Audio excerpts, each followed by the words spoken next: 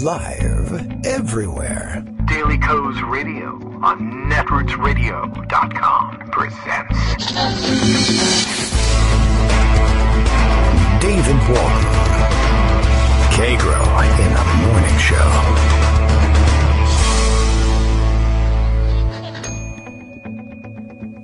Now, here's David Waldman. Hey everybody, how you doing today? It is April 25th, Wednesday, April 25th, 2018, and a little flustered today. Just trying to get things back on track and started, and I think we got everything back on our timeline anyway. Late for school today, everybody was, and so everybody got a ride to the bus stop today, and that throws things off, and, you know, that's it. And now, sorry, Donald Trump, you can't be president anymore. It's not so bad. You see, it comes out even in the end. It is Wednesday. Greg Dworkin and Joan McCarter will be here with us to keep us back, get us back on track with the news, and it's a good thing, too. Not a moment too soon, as we were spinning off into strange territory. Well, every day, I guess that happens, while Donald Trump is president. But interesting show yesterday. We'll be back on track today, and none too soon either, by the way. Thanks to Bill in Portland, Maine, who starts us off, as he does each day, with a morning tweet. Daily Coast Radio is live today. Today, Kagro X, that's me, and how you can reach me on Twitter during the show. Kagro X flicks dandruff off the shoulders of guests Greg Dworkin and Joan McCarter to demonstrate his alpha male status in the wilds of radio land. Yeah, I did see an interesting analysis of what was going on yesterday with the French president in town. He claims, by the way, not to have stayed overnight in the United States. We'll see whether or not his flight records bear that out. But I did see somebody saying that he was, essentially exhibiting primate grooming behavior yesterday. And that's pretty wild, just even to have to contemplate. That's like very disturbing to have to think of it. And it turns out the Gorilla Channel didn't even really a real thing. But yeah, leading Emmanuel Macron around by the hand and brushing dandruff off of his shoulders during a photo op. Like, I'm going to humiliate you in some way. I don't know. And Macron probably didn't care one way or another. So hopefully that rolls off his back. But not that far removed from his hand grabbing during handshakes and trying to intimidate the recipient of those handshakes. And of course, word got out pretty quickly about that one, and he dropped that tactic. Do you remember that? He used to do that all the time, and I don't see that very much.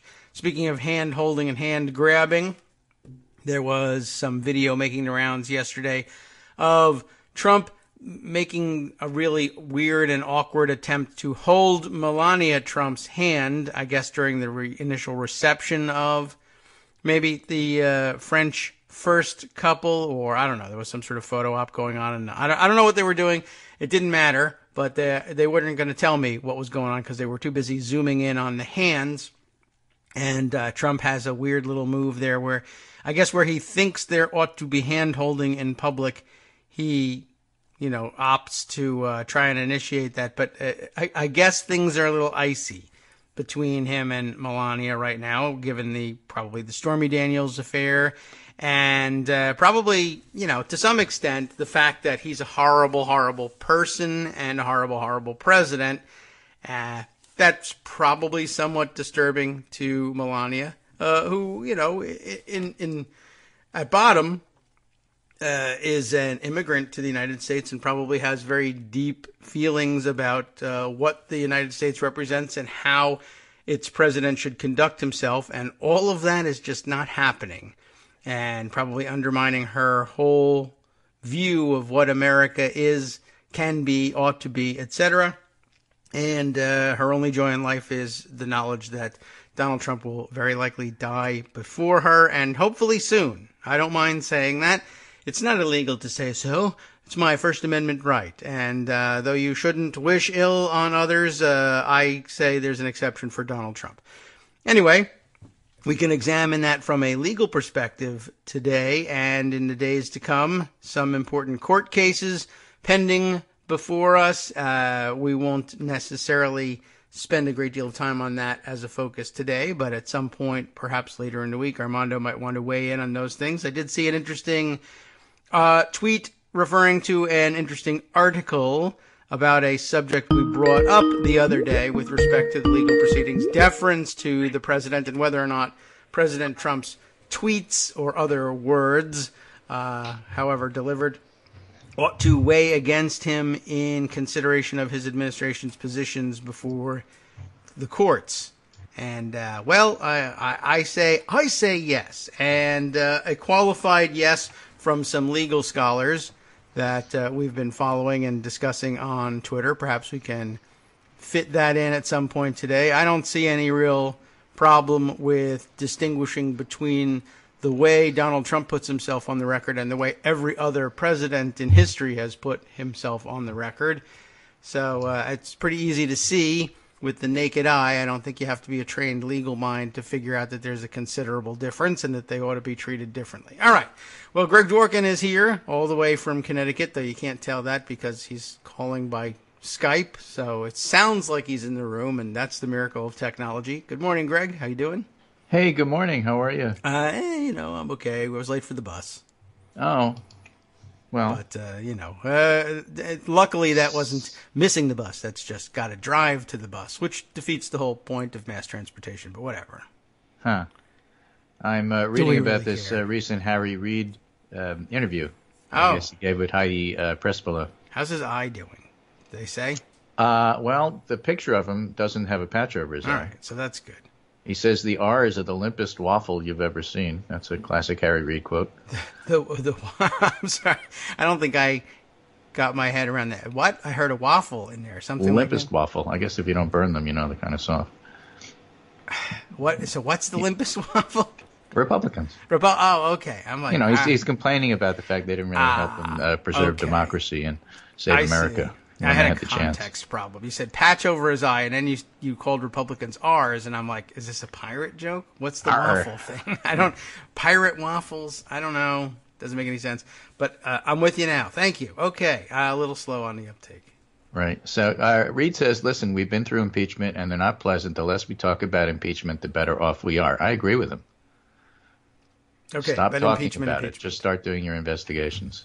All right, Get the evidence together. Stop talking about it. That's fair game. That's a good compromise. I'm not thinking about that thing. I am simply investigating. I just want to do investigations, and the data goes where the data goes. That's all. Right. It's not my fault if it turns out that he did horrible things. I just when I find it out, I'll figure out what to do about it. Reid said that Trump, former FBI Director James Comey, and the billionaire Koch brothers are all to blame for the fact that Americans didn't learn earlier about Russian attempts to influence the U.S. election. And he singled out Senate Republicans for not doing more. My colleagues were afraid. They were afraid of Trump. They were afraid of Comey, the FBI. In October of that year, Reid sent a letter to Comey blasting him for withholding explosive information about Trump and Russia. Right. Even as the FBI chief held a press conference about Hillary Clinton's emails. Oh, yes. And then he says, I was right. Well, that's true. And he said the Republicans remain afraid of the Koch brothers, whose political network spends millions supporting GOP candidates. Upon leaving the Senate, Reid said he approached a GOP colleague to ask why he hadn't helped him try to get more public information on Russia meddling. The Republican said, because I was afraid the Kochs would go after me. Oh. Well, that's nice. That's a profile and courage. So the idea was that Republicans at the time believed that Russia was meddling and that the Kochs were involved in that meddling and had an interest in it. Well, that the Russians were meddling. He didn't say that the Kochs were fine with that and wanted it. He just got the answer that if they didn't toe the line because because if you said something and you actually prevented the Republicans from winning because of it, then the Koch brothers would have a loss. Yes. So they were more concerned about the Republican win than they were about the Russian meddling, but they just didn't want anything that would interfere with a Republican win. I see. So that's only evidence of collusion and nothing to worry about. Exactly. So most interesting maybe from a process point of view, Reid also said he believes the Senate's irreparably damaged and it's eventually going to be the House. Okay. That's all right. We knew that was the case. Yeah, that's not good, though. No, well, it's not great, but it is what it is. It's been on that path for a long time. Yes, it's not new. It's just disappointing. Yeah, well, there were lots of people who warned, well, we don't want that to happen, but I don't know that there's any not having it happen, for one thing. Right. I mean, we changed the founders' design a long time ago when we went to direct election of senators, and I'm cool with it. So I'm watching a beautiful GIF of a wave, one of these little quickie movie little things. It's WAV. And that's a good lead-in to yesterday's election results, which I want to talk about a little bit. Those, yes. All right. G. Elliott Morris, the results in tonight's special elections reinforce projections of a large Democratic wave in November, perhaps even push boundary of expectations a tad to the left. The swing toward Democrats in Arizona 08 could very well exceed 20 points. Mm-hmm. A very bad night for the GOP. It didn't exceed 20 points. I think it went from 21 Trump to +5 for the eventual Republican winner. But that is a very solidly Republican district with older voters, everything that you would expect, and a relatively high turnout. Everything that you would expect would aid the Republican. In fact, one statistic I read suggested that the early vote was 2-1 Republican, yet the Republican candidate only got 53% of that vote. That means a lot of Republicans are persuadable, and they could be persuaded to vote for the Democrat, and did. And so that's a large swing in favor of the Democrats, greater than the average, which has been around 13 points. And G. Elliott Morris, who tweets the results here, really suggests it was a pretty good day for the Democrats yesterday. J. Miles Coleman, writing at Decision Desk headquarters, notes that the same thing is true. Let's just fix my Skype here so I can see it. Oh, Skype. 2016, Clinton lost Arizona 8 by 21. Tonight, Harold Tipperny, Democrat, is only losing by 6. Actually turned out to be 5 point something, 5.2, 5.3. Roughly a third of the district, 46 of 142 precincts, crossed over to the Democrat from Trump. All right. And no Hillary Clinton precincts went to Lesko, the eventual winner. Okay.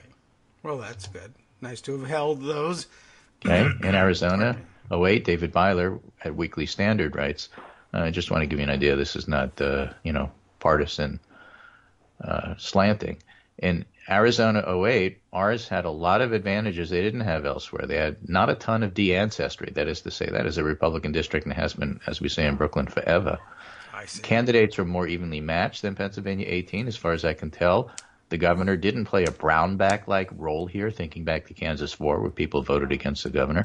There was a high turnout, and so therefore these numbers are not good for Republicans. Okay. Dave Wasserman.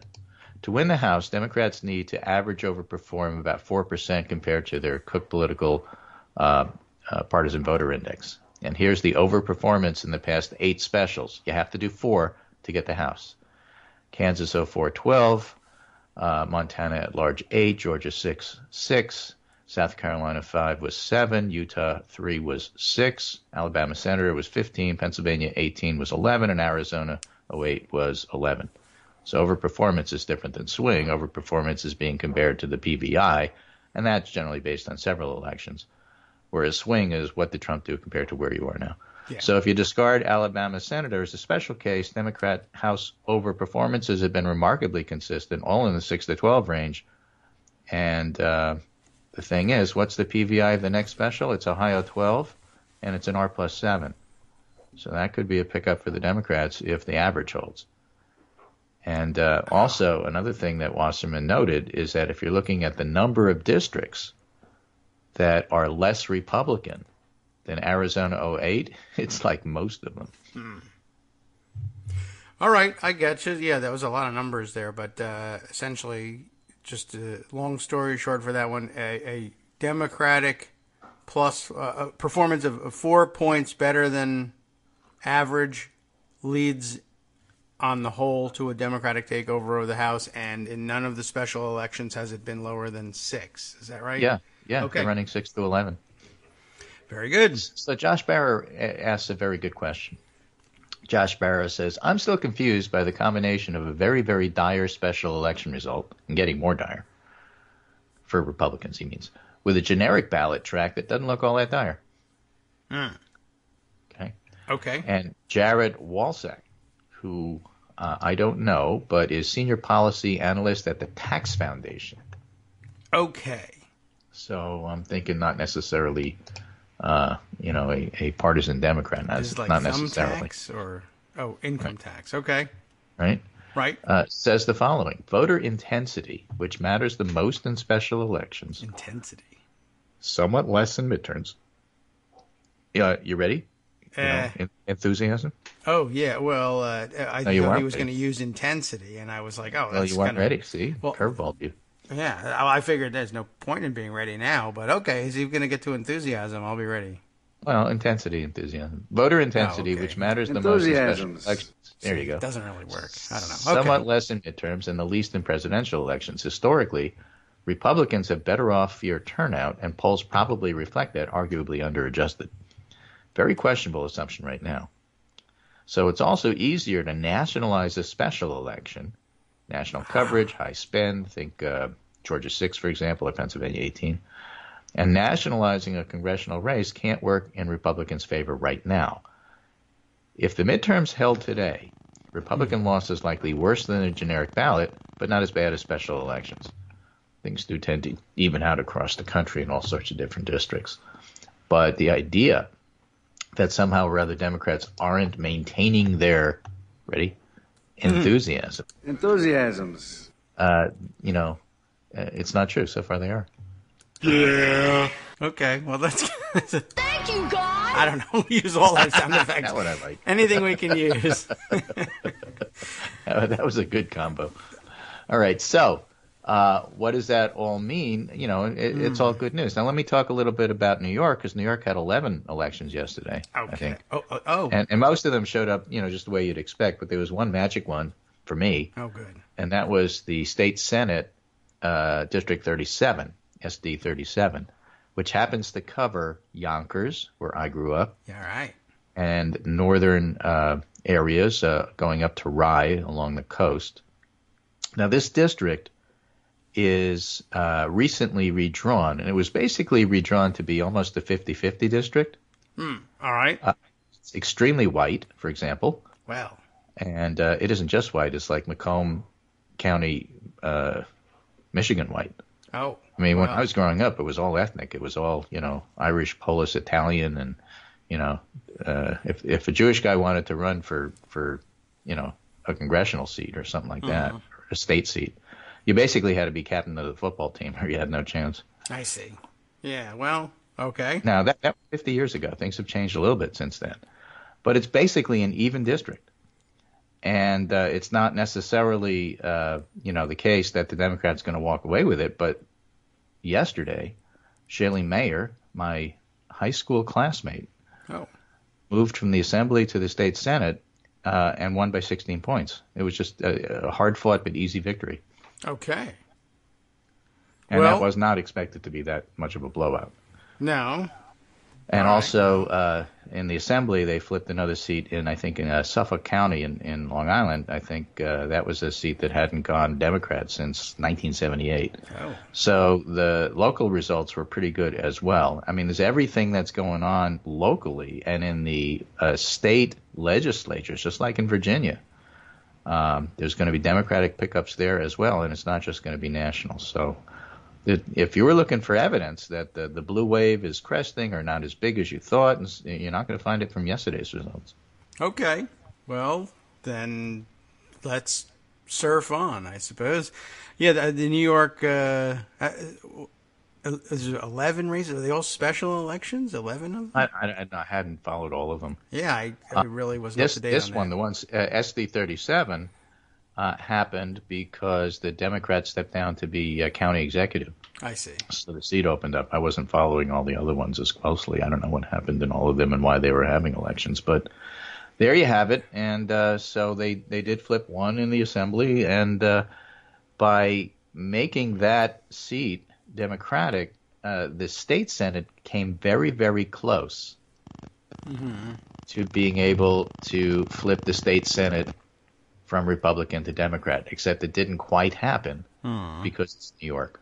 Well, yeah, the state Senate in particular is just so baffling. It's bafflingly weird. Yeah, so you have this Democrat from Brooklyn, yes, right?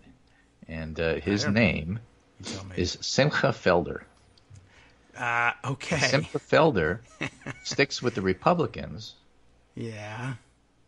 claiming that it would be disruptive to his district if he switched parties back. I mean, he's a Democrat that caucuses with the Republicans. He's not a Republican. Yeah. But it would be bad for his district if suddenly the allegiance switched so close to November. So he's just going to wait it out. I see. Everybody assumes that means that the Republicans, therefore, are buying him off with all sorts of stuff for his district. I guess. That's how politics works everywhere, but certainly that's how it works in New York. Yes. Well, that's a very popular plan in most places. Buying people off common and effective. Now, interestingly, if Felder had gone back to the Democrats, I think the Democrats would have controlled the Senate in theory by one vote. Right. Right now they're down by one vote because he's on the other side. Yeah. But I think there's this New York provision law that says, no, you need like 38 votes to change who's in charge. It isn't just enough to have a simple majority. And the reason that is because we decided, and there's no good reason, but that's the way it is. So there would have been a lot of lawsuits about that. I would have been able to fix that for them. But, yeah, it wouldn't have been... There's a game probably not worth the candle. A New York State Senate that flips control by one seat when it was in the other party's hands because of a non-party switcher who caucuses with them. You would never know who had a working majority. Exactly. On a given day. But Senate rules require a supermajority of 38 votes to change leadership. That's okay. I can fix supermajority. And the Democrats say that's not true. They can do it with a simple majority. Right. And the Republicans say, no, you can't. Okay. And so that was going to be a fight, but now it's not a fight because this Brooklyn guy decided to stick with the Republicans for now. All right. Good idea, dummy. I mean, I don't want you, to be honest. But so basically what it means is nothing's going to get done. All right. At Well, least from now until November. That's okay. There's 25 days left, and with this kind of razor-thin majority, not a lot gets done. Yeah. I like it. It's pretty good for the gubernatorial race. Yeah, exactly. Now, the gubernatorial race, there's this primary. I do. Andrew I've heard Cuomo and this Cynthia Nixon. And the weird thing is, of course, Cuomo is certainly not my favorite Democrat by any stretch of the imagination. One can look at Cuomo and say, well, having him primary kind of pushes him to be a better governor in the days that he has. He's likely to win. But he hasn't done a lot to improve, for example, voting registration in New York, making it easier. No. He's only recently tried to rein in the breakaway Dems who were caucusing with the Republicans, the so-called IDC. There was 8 of those. And I'm not going to get into the Byzantine politics of Albany, New York Assembly and Senate politics. It's just it's one of those things where unless you're a scholar, it's almost too difficult to follow. But what Cuomo did is he forced his conservative Democratic allies in the IDC to break away from the Republicans and go back to the Democrats, making this a razor-thin margin. And he only did that because he's being primaried and he's up for re-election. Well, that's an okay reason. I mean, you evaluate it appropriately, but pressure works, and it's supposed to. And if it didn't, you would have a problem. Right. National? What's going on nationally? Well, it's the Ronnie Jackson show. Oh, Yay. yes. That was a big story yesterday, and we missed having you on to talk about it. So it's still on, and it's getting bigger, and because that's what scandals do. And right. This is so crazy. Ronnie Jackson, who's somebody who's completely unqualified to be head of the VA. Yes. And Trump, therefore, nominates him. Right. Right? I guess his own personal doctor was unavailable. I guess so. Or he forgot what his name was. I don't think he has a close relationship with him. So Ronnie Jackson says nice The things hair. about Trump, and all of a sudden Trump says, hey, you said nice things about me. You even lied about my weight. I think you should be the head of the VA. Yes. You're an you know admiral. what it was? His doctor You're doesn't an look You like must. I think I'll put you at the defense. Yeah, he looks like Look like the part. he's supposed to be there, and his Yeah, doctor and that's doesn't. generally what he goes by. If you look like the part and Right. you've said something nice about me, you're in. Central casting, right?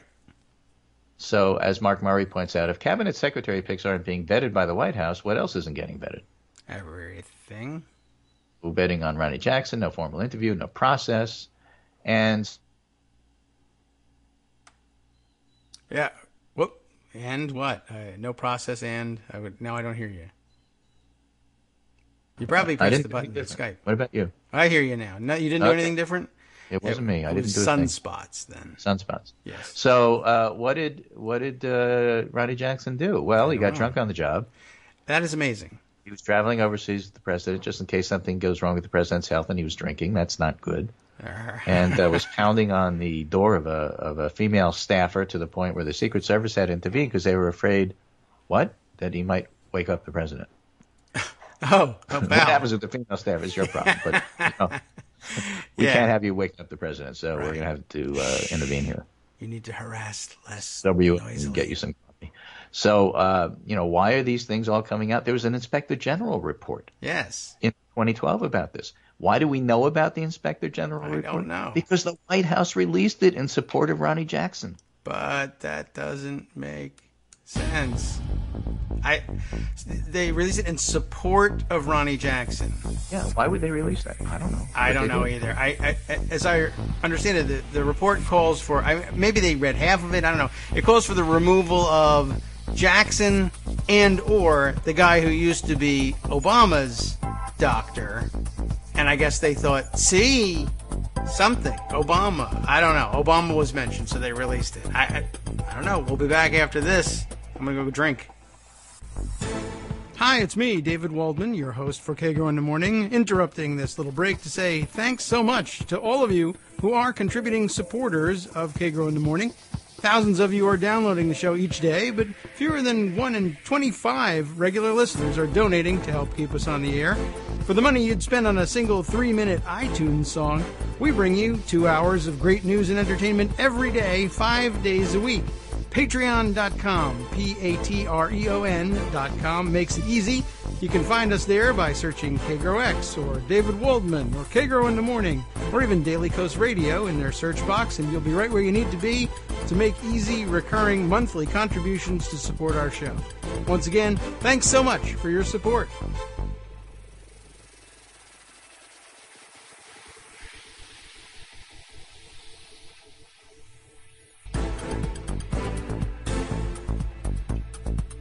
Welcome back now to the Kagro in the Morning Show here on Netroots Radio. Greg Dworkin still with us, ready to discuss Ronnie Jackson. Unless you need a break for a drink, we should just go right into this. I really think that's inappropriate. I think we should do drugs instead. Oh, okay. Well, I know where we can get some. Well, yeah, John Boehner. Well, yes, that's true. He's lobbying for them. I was just going to It's tell all Ronnie good now, Jackson I had a It's- headache. Yeah, remember, marijuana is good now. All right. Well, Right? It was still bad yesterday, but smells, it's good now.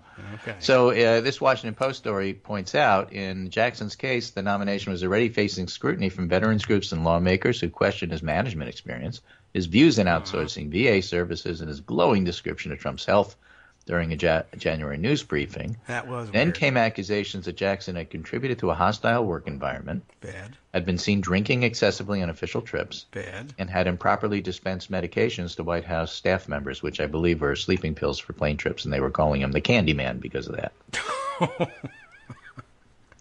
Okay. Right? Well, when allegations that's of good. professional misconduct That by White House physician Ronnie Jackson started trickling during the past week to the Senate committee, considering his nomination to lead the Department of Veterans Affairs, its chairman, Senator Johnny Isakson, called the White House twice seeking information, didn't get answers that satisfied him, and it was all about, the vetting process. So, as I was saying to David off the air, Trump vets his cabinet members about as easily and well as he vets his pardons. Yep. All. It looks straight good, from therefore TV. I'm going to do it. Right. Now, Farm to table, TV to law. let's talk a little bit of doctor stuff about Ronnie Jackson. It's kind of interesting. All right. So if you're a physician, basically you have to be licensed. And generally the people who license you are the state in which you work. Oh, yeah. Okay. Okay. And if you therefore have complaints about somebody's personal misconduct, you would make it to that state agency normally. Okay. But he works for the feds, Right. which is stateless. Sort of, yes. His license is from Virginia. Okay. How do I know? You could look it up. Oh. You can go to Virginia Department of Health Damn and it. most state departments of health and type in the doctor's name and say, does this guy have a license here? Yeah. And that's done for consumers and patients so that, like, if some guy claims to be a doctor in your state, you can look up and say, is he licensed? Right. So he's Good not idea. licensed in Maryland. He's not licensed in D.C. He is licensed in Virginia. And by the way, his license will be up at the end of May, so he's probably going to have to renew that. Oh. But there's this deal with the federal government that if you are licensed in a state, but then you're working for the federal government, doing federal government things, then you're granted reciprocity. Basically, there's no federal government license that you have to apply for with a federal government body that overlooks this kind of Okay. thing. Which makes a lot of sense, because if you're in the military and you move around a lot, Oh, yeah.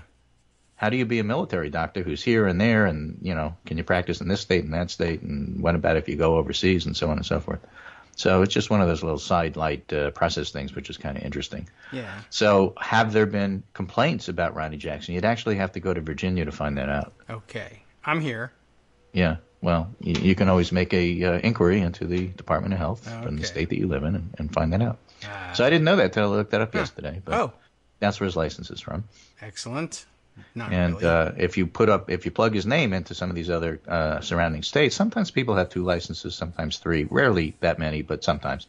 And the reason is that each license for a physician from a different state, you have to show there's some reason why you do that. If you live here, but you have an office across the border in another state, like I'm right near the New York State border, or I have a license in New York State before I moved to Connecticut, you could keep 2 licenses, but it's phenomenally expensive. Oh, And there's also requirements that you have to do for each state, which are different. well, you know, Might have to medicine is take different everywhere. continuing education courses about the opioid crisis or child abuse or something that you show every couple of years that you've done this in order to keep your license. It's burdensome enough so that people don't generally choose to keep more than 1 license unless there's some professional reason for you to do that. Okay. So it's not surprising that he only has license from Virginia, even though, you know, Maryland, Bethesda, you know, you'd think maybe he might, but maybe. that's the situation there. And what happens if you actually make a complaint against the physician? Well, that goes to the state Department of Health, and there's generally a board that looks into that, and that could take months. It's sometimes secret, and it's often difficult to find out what the results are. Okay. One thing they're much better about, and that's because states have been passing state-by-state laws only over the last couple of years, is opioid prescriptions. Yes. For example, it's not unusual here in Connecticut. What you have to do is, I don't do this as part of my regular practice. You know, lung docs don't generally give out the opioids to kids who have lung change that. issues. You know, it's not an asthma drug. But if somebody was asking for, or you thought that you needed to prescribe a few days of an opioid, you're supposed to go and check that out at the state central repository of information and look up that patient. A lot of states do this. I see.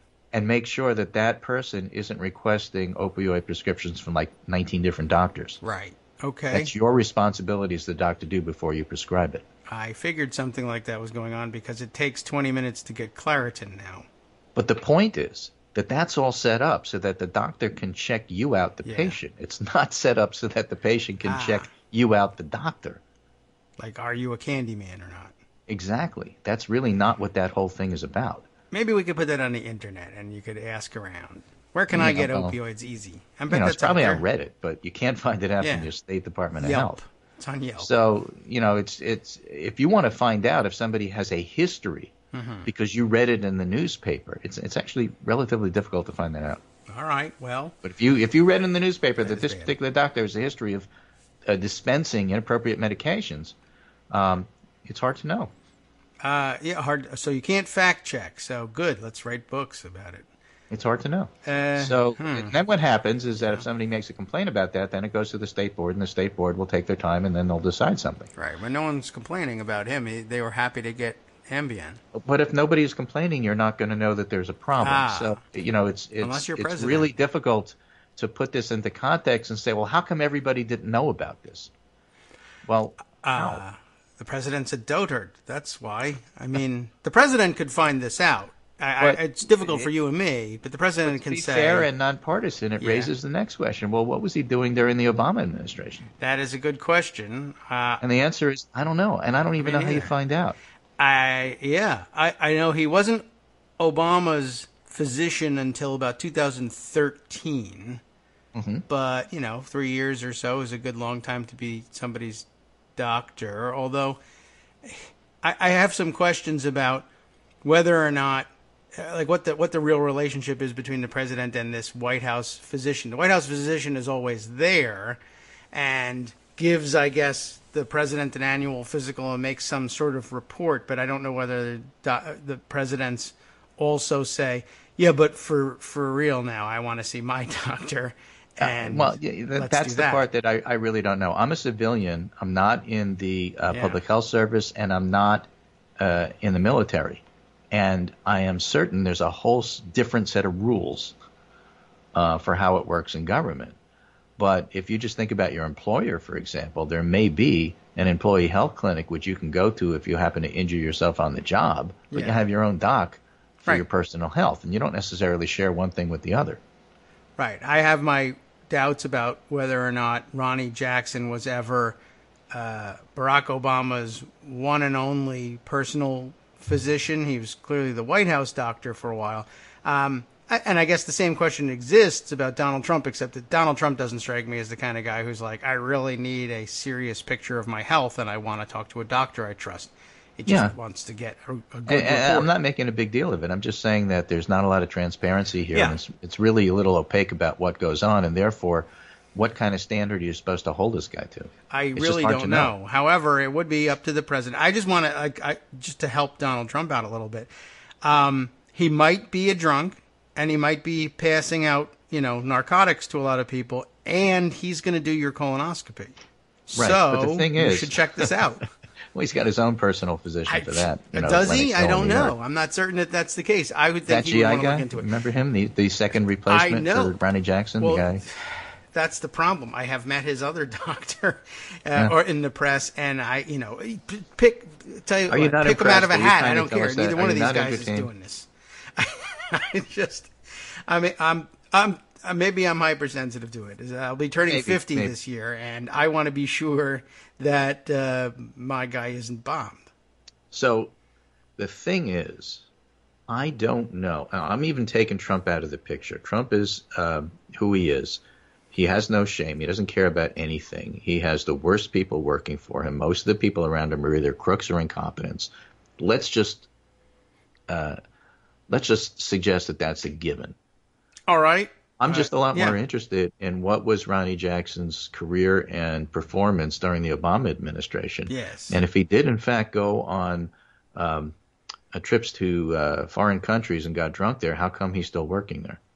I don't know. My guess is that he was and still is, perhaps even by Trump, just kept it. Well, no, I can't say that about Trump because he nominated him to be VA secretary. Kept at arm's length. I think that this is sort of a cushy job, and the presidents who are loath to ruin the careers of high-ranking military officials who are probably within a certain number of years of retirement, and they just say, when I need a serious checkup or I want to check on something on my personal health, I have a guy. And once a year, I have to let this guy say what my blood pressure is. Mm. And I think they just leave it at that.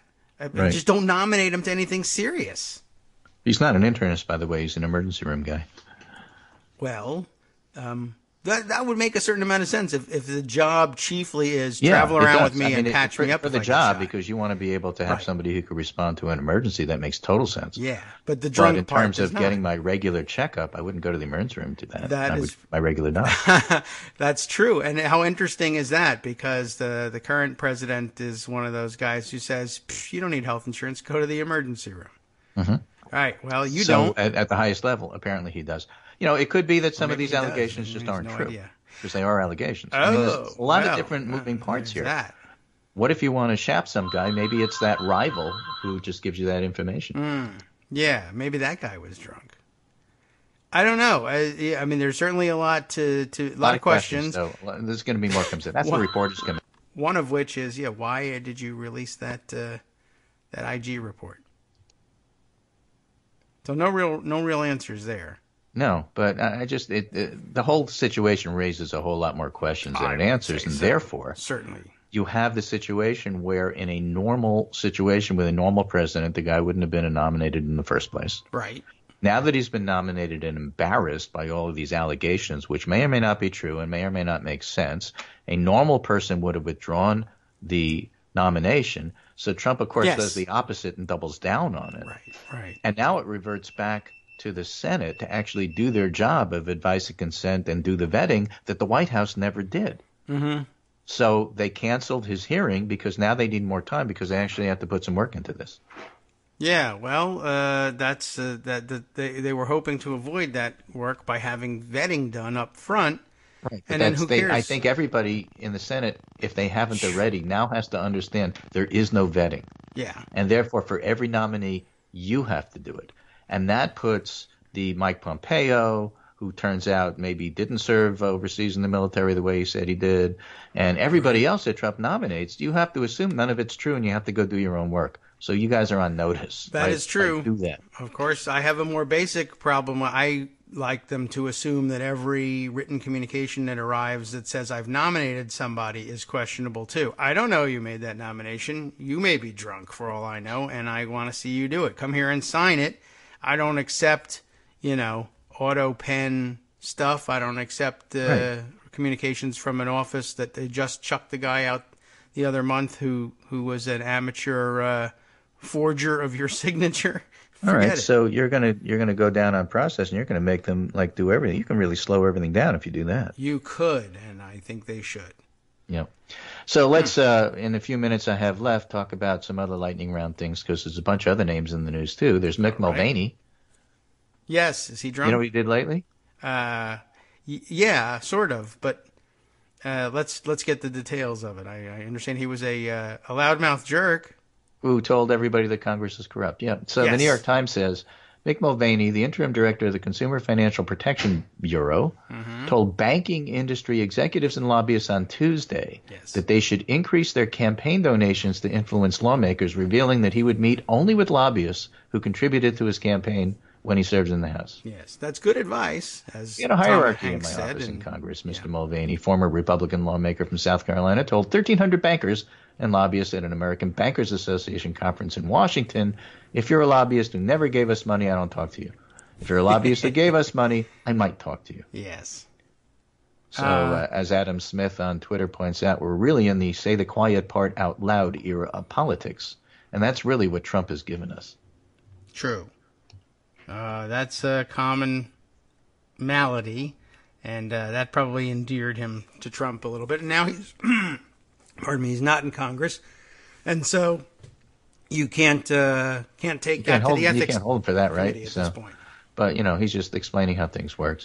Yeah. Then we have Mr. Don Blankenship running for senator in West Virginia. Yes, on the murder ticket. Excellent. A recent poll found a fluid race, this is Casey Hunt tweeting, with Mr. Blankenship trailing his rivals but about 1 in 4 voters undecided. On Monday, responding to the attack ads, Mr. Blankenship brought up Mr. McConnell's marriage to Elaine Chao, the Secretary of Transportation. Yes. And questioned whether the majority leader faced a conflict of interest in foreign relations. Ms. Chao's father is, quote, a wealthy China person. Well, he wasn't sexist about it. That's the point. He was trying not to be sexist. China person. He just racist instead, right? and there's a lot of connections to some of the brass, if you will, in China. The brass. Okay. I don't think China person is a word. Every time I think China person, people were tweeting these pictures of people in China barn with, surrounded by plates and dishes and stuff like that. That's what I think of China person shops. China person. Don Blankenship is a terrible person, by the way. Well, he's a murderer. Well, yeah, he's a murderer, but he's a terrible person. I suppose there can be nice murderers out there. But he's There not are one. fine people on both sides of every murder. It's true. Yeah, I suppose. And he could be one of them. Yeah, we have yet to determine whether or not murdering coal miners is a net negative in West Virginia. So we're in wait we're going and to see find out, mode. though. Yeah, 1 in 4 West Virginians are undecided on whether or not murdering miners is a good idea. And as you know, that's what the coal miners wanted. He's got his finger on the pulse of the coal mining community, does Donald Trump. Right. And his boy likes to kill him. And he would be, if he were to win and make it to the Senate, would be the second national Republican during the Trump administration to be a mass murderer of coal miners in high office. So, Speaking of mass murderers, let's turn to Toronto for this last piece I have here. all right. This is an author, a journalist named Archie Mann, Arshymmann, Archie Mann. He writes at the Daily Extra on LGBT issues. He's in Toronto.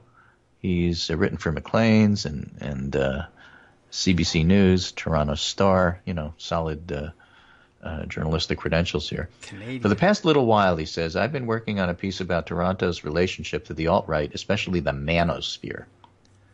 Unfortunately, that research has become relevant. I'm going to share as much as I can here for people who may not be familiar with these movements. Unfortunately, it's become relevant. I guess It has, because that guy who mowed everybody down with the van was part of it. Didn't you hope it would become relevant, though? I mean, in a different way, I guess. That's the... Yeah. Okay.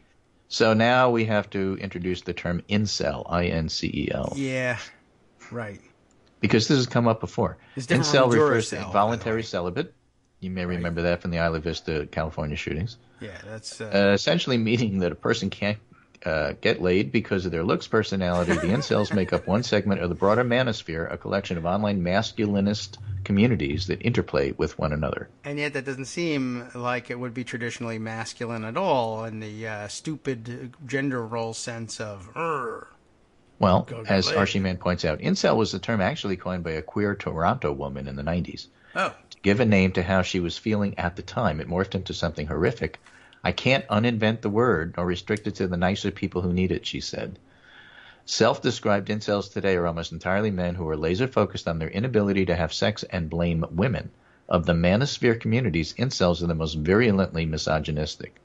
They have a variety of memes and tropes that they return to constantly, such as Stacy, an attractive woman who has sex, and a Chad, an attractive man who has sex. So they are not Chads, and they always are running after Stacys, I suppose. I see.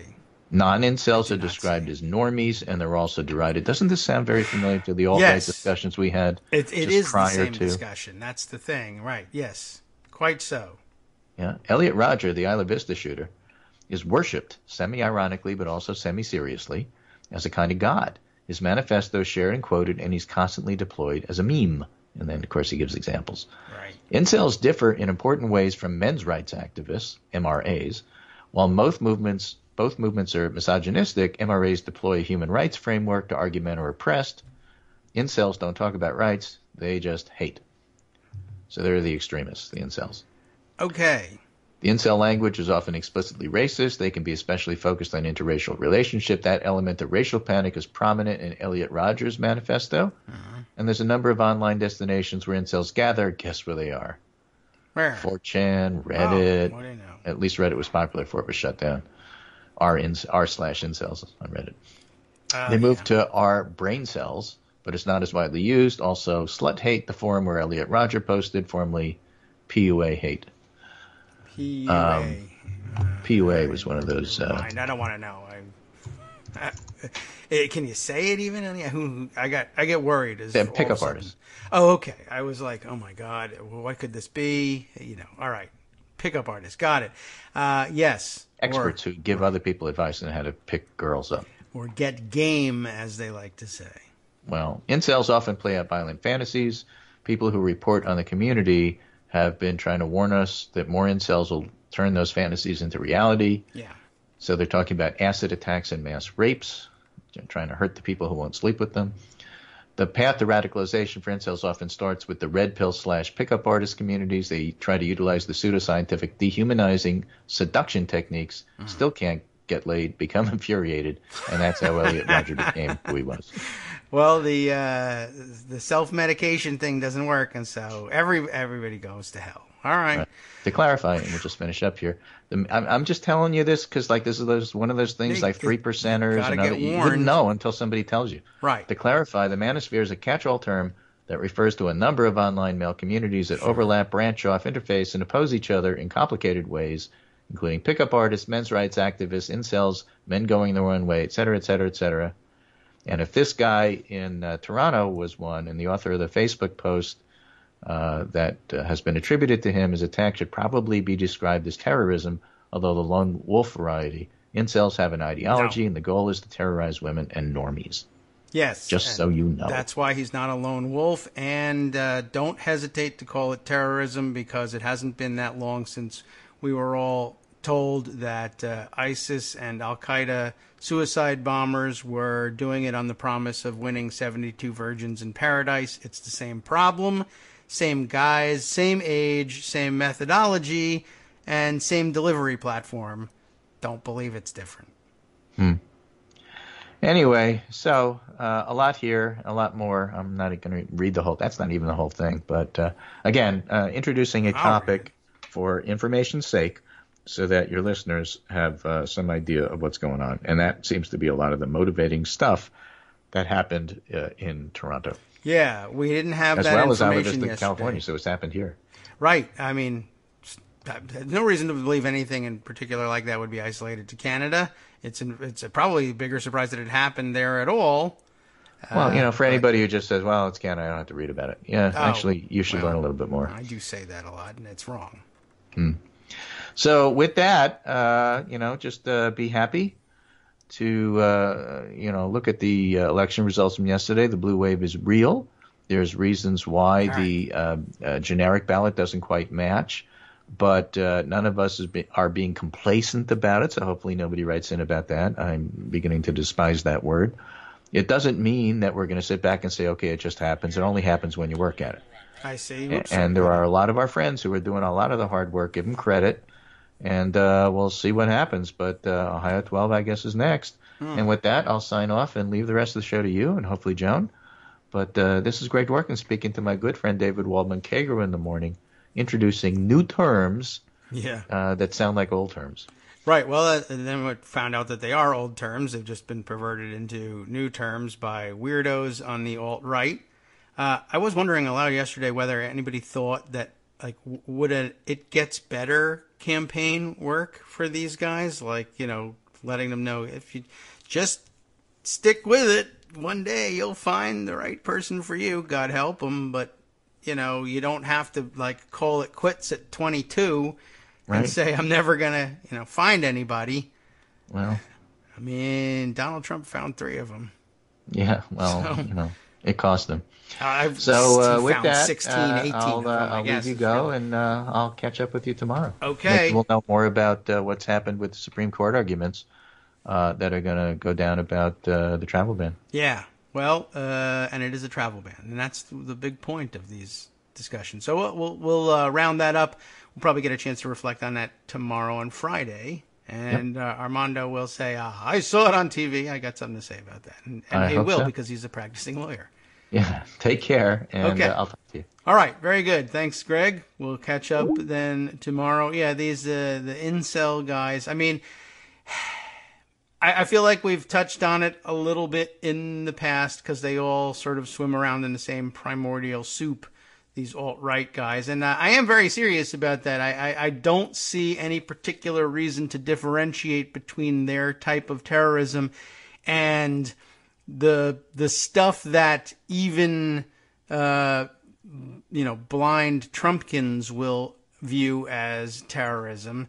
That is to say, they only acknowledge terrorism when Muslims are involved and very little else. But, you remember it the same way I do, don't you? That there were years in there, and I mean, it's been a long time since we've heard anything about it. And I don't know whether the theory was never valid and so therefore has long since been abandoned, or whether it just fell out of fashion during the Obama administration to discuss such things. because they were, prejudicial in some way to, I don't know what, or maybe it was a concoction, an invention of the Bush administration and the likes of, what's his name? The guy who's the national security advisor now with the giant mustache, John. Why am I forgetting his last name? I want to say John Barron, but that's the fake guy from. Dang it! I don't know. I hate when I blank out on these things, and it's there's no real reason for it, and I can't explain it. But at any rate, I wondered whether between he and Dick Cheney, that Bolton, that's him, whether that was something that they invented. Thank you. Or what? But I mean, I could see it having some some basis in reality. I'm a little bit.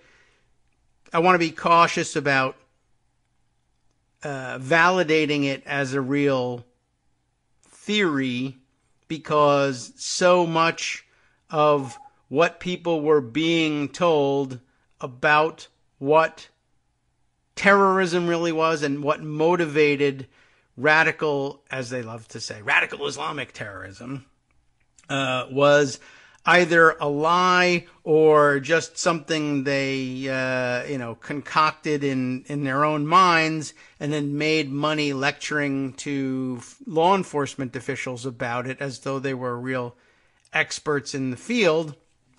And I guess there's some possibility that may have carried over, and I guess you got to be cautious about asserting that as fact. But it was certainly widely discussed that many radical Islamic terrorists, such as they were reportedly motivated by exactly the same issues, that they were young and alienated and disenfranchised and cut off from intimate relationships and had been indoctrinated, sometimes over the internet, to believe that it was everybody else's fault and that the lashing out, the terrorism itself, would be the redemptive thing. We'll take another break and come back to this and more.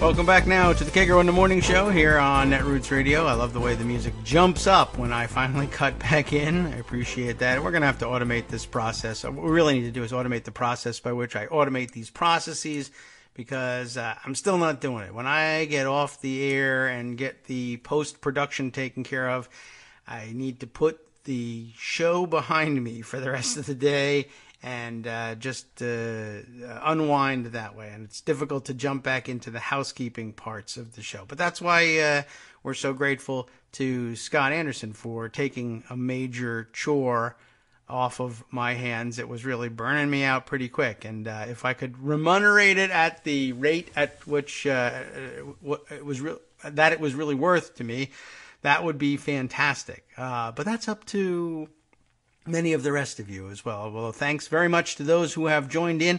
By the way, the Patreon campaign going very well, and numbers creeping up to a level where I was able at least to say, okay, I think I can, after taking care of such expenses at the home front as I am able to take care of on a modest income, I was able to boost things a little bit for Scott. But I remind you in every morning post that I am looking for your help in paying him just a little bit closer to what his work is actually worth to us here. And I do need your help in order to make sure that he does get the opportunity to get paid a little bit more for the work he does in relieving the stress. I used to have to sort of be chained to the computer for every day, all afternoon, pretty much until the kids got home, just to make sure that those summaries got done. And then I wondered for a while, maybe I should just give up on the summaries altogether. But no, I don't think that was the way to go. And Scott got us out of that pinch nicely. Let's see, a couple of comments that have come in over the past few minutes of the show. Let's see, Matthew Rigdon wondering whether, since Blankenship is a felon, can he even vote for himself? Good question.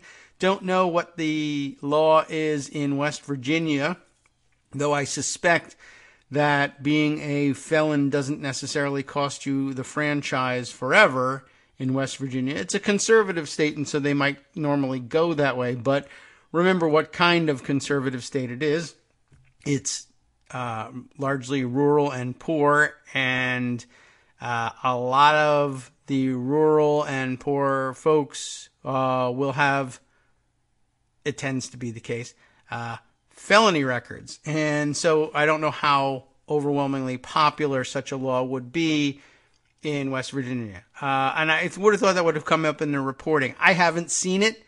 But of course, the fact that you can't vote for yourself doesn't necessarily mean that you can't stand for office either. I mean, if you can murder coal miners in West Virginia and be a serious candidate for Senate, then I guess anything could happen, and it probably doesn't matter whether you can vote or not either. Let's see, Karen D.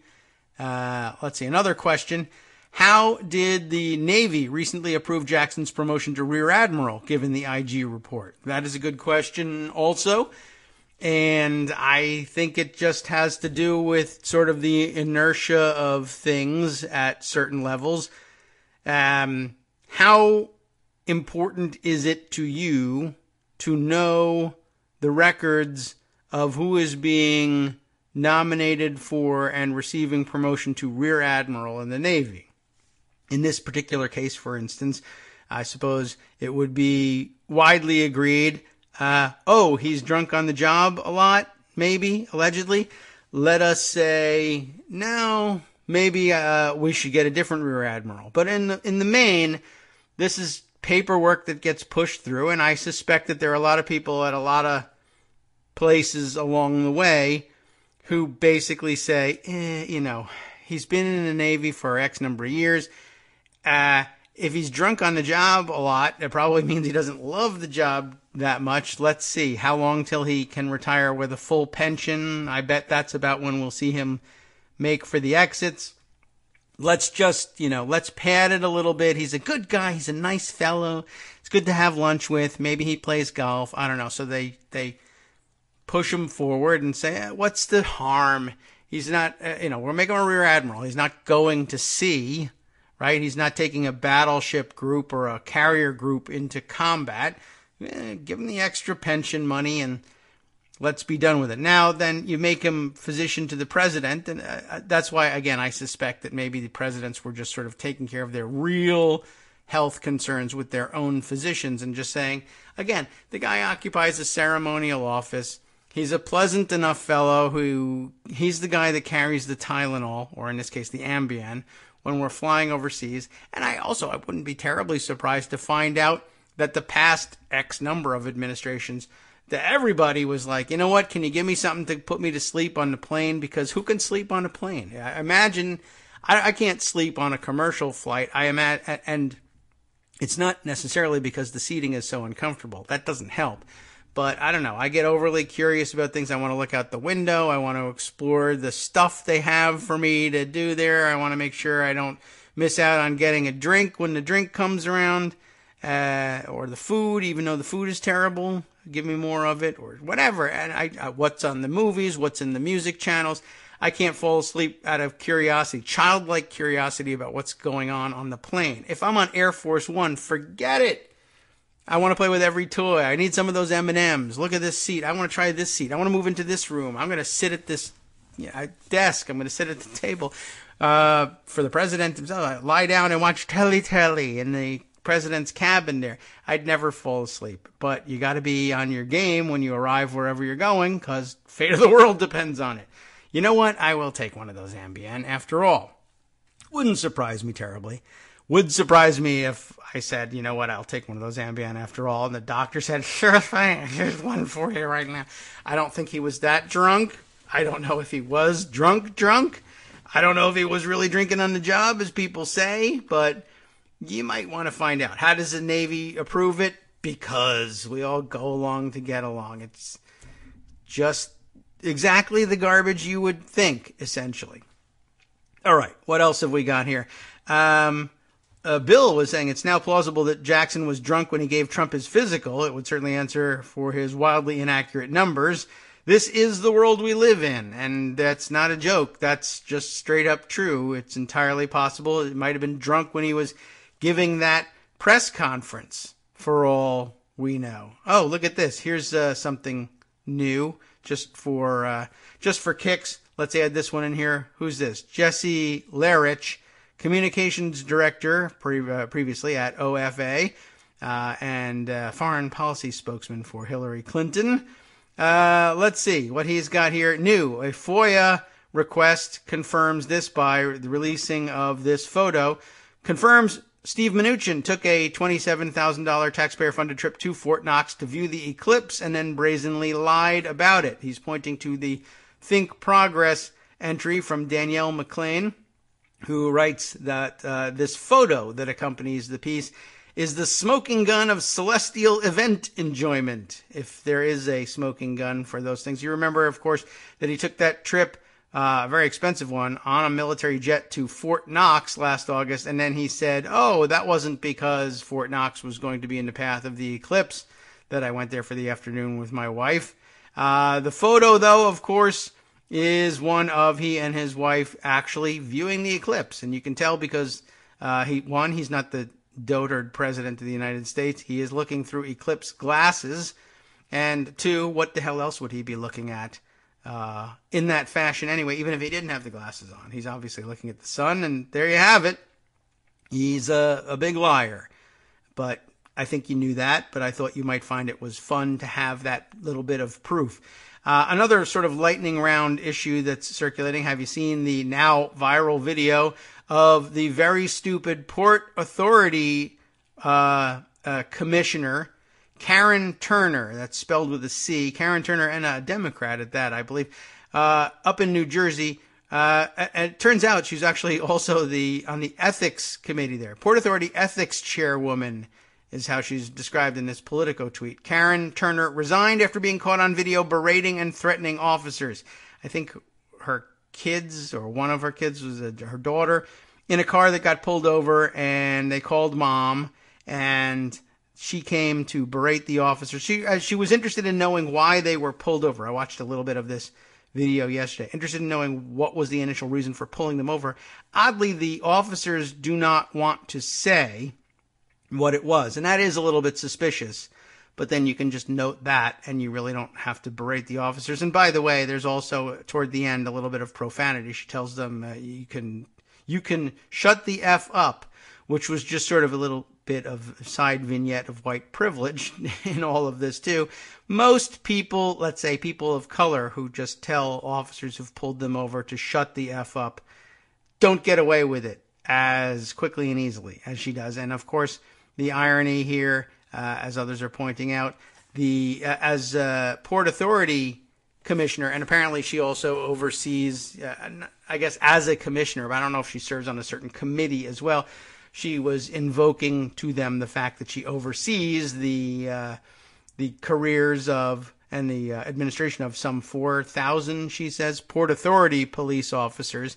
These aren't Port Authority police officers, but she was making a big deal of it, and then so she would likely have known that she was being taped on dash cam, but she lost her head, and good, now she's lost her job too. She's resigned, and so she should have.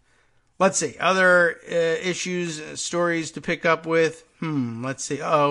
Rebecca Roman says there's a giant tantrum from the toddler-in-chief due any minute. Breaking. Justice Department says Sessions will recuse himself from the investigation into Michael Cohen. This came after Bloomberg News reported that Sessions had declined to do so yesterday. That's true, and I was wondering why he wouldn't resign or recuse himself logically, but then I remembered, well, one, logic doesn't apply, and two, probably Donald Trump would be infuriated and fire him if he recused himself from anything again. Recalling, of course, Trump has been very outspoken and public about the fact that he would never have nominated Sessions to the job if he knew that he was going to recuse himself in this situation, which is an awfully stupid thing to say because, quite honestly, anybody who knows anything about lawyers and the way they're supposed to handle such things, there would have been no doubt that he was going to recuse himself. That would have been a given in any other administration. It's just that he was looking for Sessions to cheat on his behalf here, and he didn't do it. But I guess now, caught up in the inexorable logic of it, or tired of life in general, Sessions has said he will recuse himself. And so, well, that's awfully interesting. I'll put that tweet aside for inclusion in today's roundup. And another quick look at other things that are happening that deserve our attention. Let's see.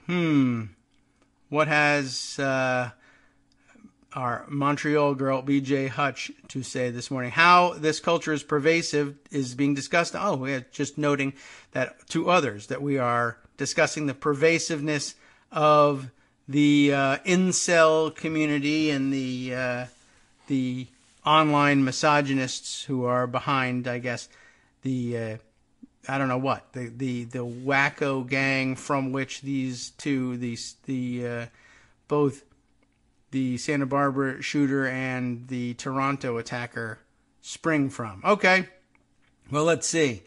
All right, so keeping a lookout for the giant tantrum / final firing of Jeff Sessions. Now on our radar, we can also see if we can round up a few other things. I did see an Armando tweet the other day, minute, I guess. I am confused about what's going on here in this fight. I was wondering about this. I can't figure out exactly what to make of the fact that there are New York Times people fighting somehow to defend Amy Chozik's, she got a book out, isn't it? And her article is discussing these things as well, about defending the errors, apparently, that were made in her writing. Chelsea Clinton, for instance, just dropping into the conversation the other day to say, there were a lot of, at least in this one case, one example that she gives, small bore inaccuracies in the article that Chelsea says, could have been fact-checked quite easily. Like, for instance, this claim in the book, for whatever reason, that Chelsea Clinton had a keratin treatment on her hair, which I can't imagine why anybody would include that at all, but they did. And she just said, if you had done some fact-checking, by which I guess she means calling Chelsea Clinton and asking, did you get a keratin treatment? No, I didn't. Okay, well then you would have found that out. And Brian Beutler making a very good point that, these sort of small bore and some larger inaccuracies lobbed at Michael Wolff over his book rendered him, in the minds of serious journalists, not worth taking seriously on any issue. And why wasn't the same to be applied to those who were New York Times reporters who wrote books? And that's a good question. And there was actually defense being mounted by Maggie Haberman and others, and I don't, quite honestly, dying on Keratin Hill didn't seem like a particularly good idea, and I have seen some horrific feuds erupting in Twitter comments about these things. I guess the only thing I would say that it comes in, I don't know, I guess you could put it in the favorable column for Chozik and others, is I don't even know that the claim that there was a keratin treatment in the offing is something that I would bother fact-checking, because so what?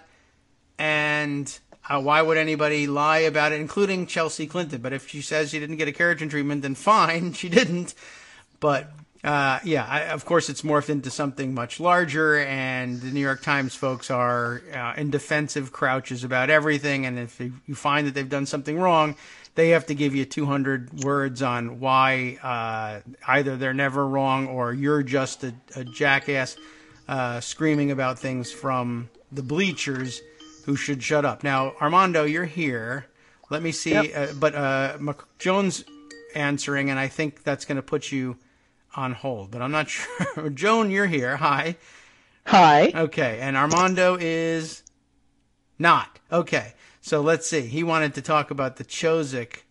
Call back because I want to hear that. Yeah, let's see if we do that. Okay, so hopefully he's out there. I'll have to give him that message somehow. We'll let him know that. You want to hear about that too? Yeah. All right, let me, or I should say, let me call you. It's a slow news morning, oddly. I don't get it, but yeah. Yeah, all right. I don't either, but I'm not certain that I want to know in many ways. All right, let's see if I can call him. Let's see. Do I want to hit this button or this button? This is the big guessing game here. Let's see. No, not that one. Let's try this one. Maybe this one will do. Here we go. Let's see if I can add Armando to the call. And then we can all talk about Amy Chozick or Maggie Haberman or both or Brian Beutler or keratin treatments or I don't know what. Yeah, Armando, are you here? It's this idea now, David. You got an actual real reporter now to talk about actual important things in Jones. So, and no, go ahead. I think she wants to hear about this. Morning for news. So, all right, let's make it quick. Okay. Good. And get to things that actually matter, because the New York Times' relationship with Hillary Clinton is a pointless thing at this point. She's not running for anything. Who cares? Us old heads who have been fighting about this for 20 years. Amy Chozick wrote her book. Yes, and it sounded like everyone was happy about excerpts, and I said I was open to buying it because it sounded like she was having some reckoning with what happened. Mm-hmm. Right. There's some things in there that are apparently inaccurate. Okay. That's a problem. That's a problem for any book. It's a problem for any article. You need to be accurate. Don't put things in unless they're accurate. She said she hired a fact checker. Apparently, a fact checker didn't do a good job on what appears to be some mundane things. One, not so mundane, which is this idea that Chelsea was popping the cork of champagne on election night. Okay. I mean, that's a bad thing to put in there if it's not true. True. That's true, and I would maybe say that's something to fact check. The keratin thing I would excuse on the basis of, all right, maybe she did. Or maybe she didn't. I don't know. I would excuse I don't even care, but it is an inaccuracy, and you want to be accurate. Yeah, I'd rather be accurate. Particularly when you're writing about other people. Yes. But it doesn't hurt terribly if you're inaccurate on that one. But it morphed into this morning, well, and even yesterday, Lemieux's like, Hillary is bad with the press. The president is bad with her, and Bill Clinton wasn't bad with the press, and he got bad coverage, so I didn't buy that argument. But then Jeet and his inimitable Jeet style comes up with some, the intergenerational feud angle to inaccuracies, and we're all freaking out on him there. Again, this is all meaningless gibberish, perfect for Twitter, frankly. But the New York Times' vendetta against the Clintons, to me, is undeniable. From Whitewater till October 31st, when they ran an FBI sees no clear link between Trump and Russia, and that the Russians weren't trying to help Trump, they were just trying to disrupt story, which was completely false in every particular and has never been addressed by the New York Times to this day. And Dean or Beck James Comey says it was accurate. So it's insane that anybody would deny that the New York Times has a personal, institutional vendetta against all Clintons. That's just what they have. Well, by the way, what, you think they're not human and they don't have personal animuses? Institutions are people. The idea that you have to deny the obvious because, the institution. What, are you kidding me? It's obvious. It happened. It is. Frankly, it's no longer, it's water under the bridge. I mean, I think if you're smart as a Democrat, you use it to, frankly, work the refs on the New York Times with regard to other Democrats. That's the smart thing to do. But, I mean, if we're trying to analyze it historically and objectively and accurately, it is ridiculous that the New York Times will defend itself with its nonsense. Nick Confessori had quite a couple of days the other day on coverage of the hacked emails where he just was, I mean, I think he destroyed himself with his own arguments, but be that as it may, that's actually a journalism issue going forward. I mean, if state actors are going to steal information for political purposes to use in elections, I think, responsible media outlets really going to have to grapple with that fact and understand that it means you don't publish stories about risotto and silly campaign infighting because somebody sent a mean email about Bernie Sanders. I mean, you've got to have a little more news judgment than that now. You've got to be responsible, particularly if you go ahead. Sorry. Was what Jeet was tweeting about this Vanity Fair story about the Civil War at the New York Times? No. Tweet because it's kind of a generational thing. The war he was when is the Joseph Chelsea Clinton one right now, and he said he took some weird intergenerational feud thing. When the story is, he may have you've got inaccuracies. Fix them. Yeah.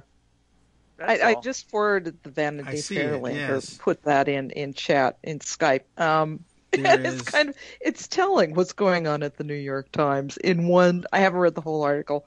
Laura says it's not all that great, but this part is sort of telling with Dean. Baquet? Baquet. He pronounces it Baquet. Yes.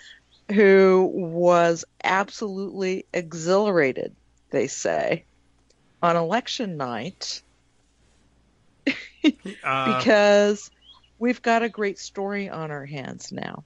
Oh, well. He was thrilled that Trump won because it was going to be so good for the paper and for the story. Yeah, it's a bad thing to say because all of a sudden it's something that a journalist should never say, even if they think it. I understand the impulse. Yeah. Oh, and he told colleagues he was really surprised that the younger people on staff were sad, were upset and discouraged and worried. Because he's got this great story now. Dim Baquet is possibly the worst editor of a newspaper in my lifetime, worse than Hal Raines, which is a remarkable thing to be. If you ever see me on Twitter, at least once a day, I think I say cancel your subscription to the New York Times, because the New York Times is a bad newspaper on politics. It may be all right on sports or science coverage and arts and leisure. If you like to read the story about the Broadway show, fine. But the main purpose of a newspaper is to cover politics, at least in the larger sphere. And the New York Times is terrible at it. And what makes it especially problematic is it is the paper of record still.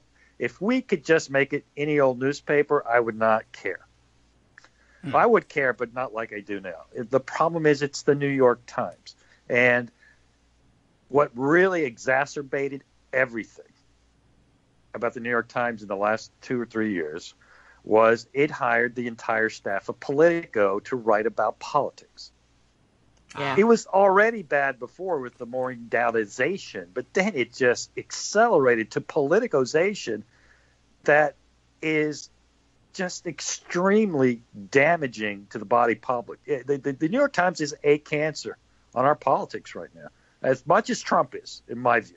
And Trump is the president. He can hurt us much worse than the New York Times, but the New York Times props him up. Maggie Haberman's just incompetent as a reporter on Donald Trump. She doesn't know how to cover a Donald Trump. The New York Times doesn't know how to cover a Donald Trump. Dean Baquet doesn't know how to cover anything, but he's especially bad at covering a Donald Trump. And it's a serious problem in our media now that the New York Times is this bad right now because Donald Trump is president. That's something I talk about all the time because I think that's actually important. Amy Chozik's book and her carotene error, that's just a symptom of the problem. But the larger problem is Maggie Haberman thinks she knows what Donald Trump is doing. She doesn't know anything about Donald Trump in terms of the damage he is, the damaged person he is, and the damage he will do to our country and has done to our country. If she does, they're inadequate for the moment. They have failed. They failed in 2016, 2015, and they failed in 2017, 2018. Do they break stories because someone hands it to them? Sure. That's nice. David and I have this discussion a lot. I force it on him. David Fairnhold digs things out. The New York Times has stories handed to them. Those are two different brands of reporting. We need more David Fairnhold reporting and much less, if any, New York Times reporting, because you know what? When people want to hand you a story, they'll find somebody to hand it to. We don't need the New York Times for that. They'll hand it to the Washington Post. That's true. Or the Los Angeles Times or NBC. We don't need what the New York Times is. Anybody can be the paper of record. I don't know if you can build yourself into it. To let you guys talk real issues, because this is all nonsense. It is a serious issue underlying all the rest of them. But we'll pick this up on the other side of a 2-minute break and finish things out. We'll search for news where we can find it with Joan, or maybe we'll just sit here and Ronnie say there is Jackson, none. It sounds like the story of the day. Oh, Lord. It's amazing. Hi, everybody. It's me, David. Let's change things up from the old fundraising pitch for just a minute and talk instead about how you can be a part of our show. If you've got a smartphone or any other electronic recording device, why not sit down and record a segment for us? Read us an important article and give us your take. Read one of your own original essays, or even just give us your commentary on something you'd like to share that's important to you. Then send the file to me at kagrox@gmail.com, and I'll try and work it into the show. Short segments, a few minutes in length, are easiest to fit in. And of course, I can't always guarantee that I'll be able to play everything, but if you've ever shouted at your radio or TV about something you wish was being covered, here's your chance to change that. Make the show your own. Send your submissions to me at kagrox@gmail.com. Listen. Welcome back now to the Kagro in the Morning Show, which has still sort of been going on during the break. We've had a good time discussing everything, but how can you not have a good time when there are so many stories? We say there's a lack of news, but I don't know. It's as we said in the first part of the show, it's still news when the White House doctor is alleged to be drunk on the job and who knows what. I guess harassing employees by banging on their hotel room doors, unless there's 100 mosquitoes on your door and I'm killing them all. That's all. I don't know what his excuse and the would other, be. I guess, serious, and I don't know if Greg talked about it, and after this I'll sign off, is this idea of just handing out pills. Yes, absolutely. Yeah. What the hell is that? I don't know. I would do that too.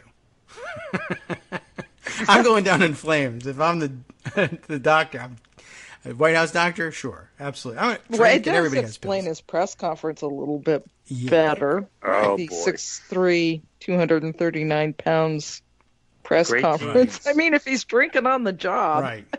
He was describing the... It actually, you made a joke, but I think it does explain it a different way. He's been a butt kisser his whole life, Yeah. and this was just more butt kissing.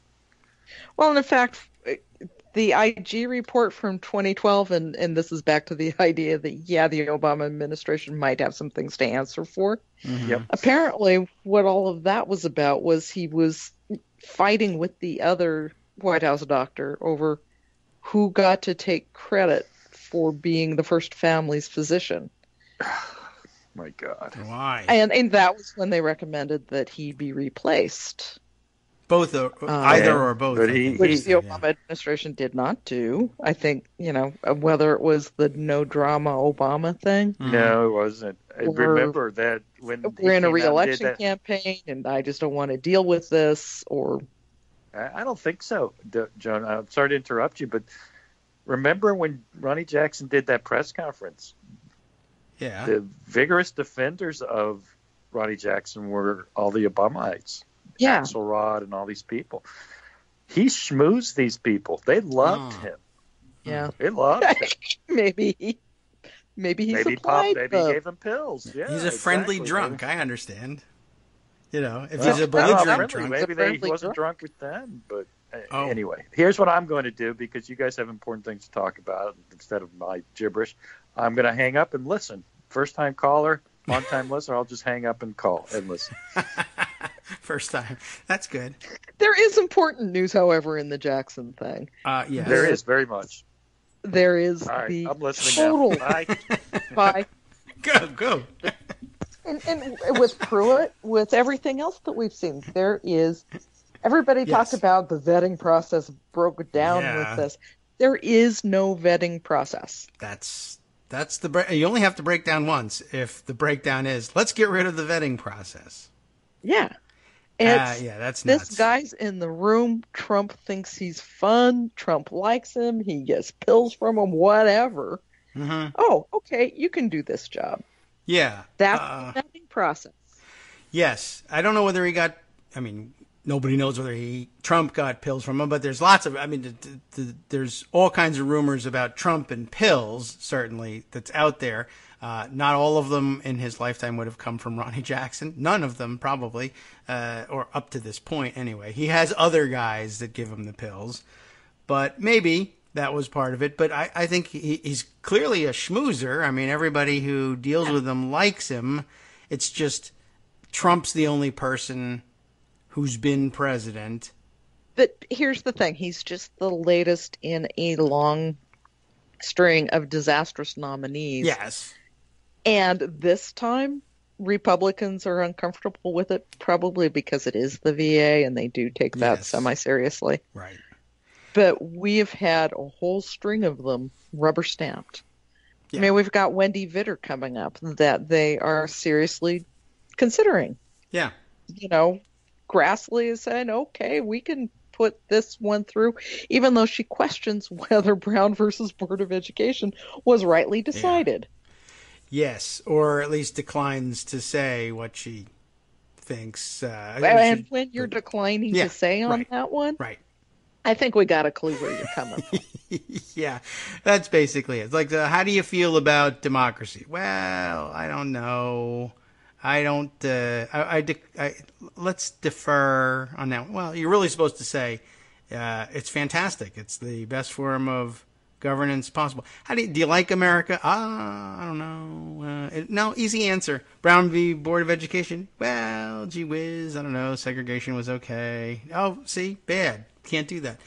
But yes, I mean, they were seriously considered. Think of all the people that they've seriously considered. Think of all the people they've already approved. The people that have been confirmed. Thank you very much. Yesterday, one horrible anti-LGBT, anti-abortion, argued to disallow contraceptives on health insurance policies.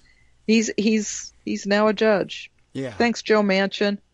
Way to go. But, you know, it's a confusing place, West Virginia. They might elect a coal miner murderer.